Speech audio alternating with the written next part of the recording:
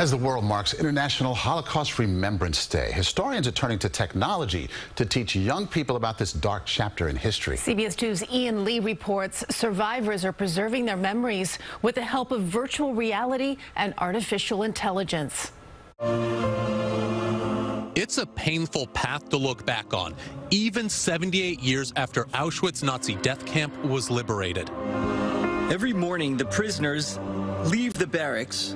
But this virtual tour gives 96-year-old Menachem Haberman a chance to remember how he survived. His mother and 6 siblings were murdered in its gas chamber. Yes, Holly. He says, "It made me feel very bad. All these memories came back to my head."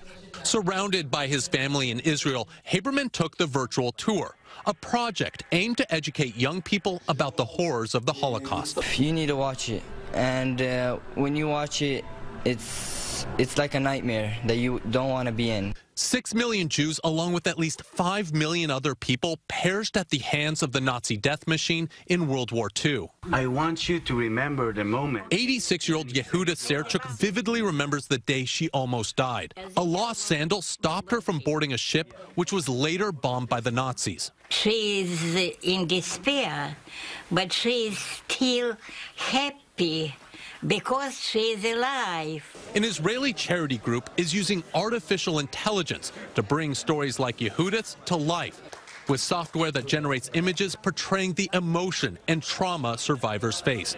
Each one of them have a unique story, and they have been through terrifying stuff, but they are still alive today. So far, more than a dozen people have shared their memories, and engineers hope to capture many more for future generations. Ian Lee, CBS News.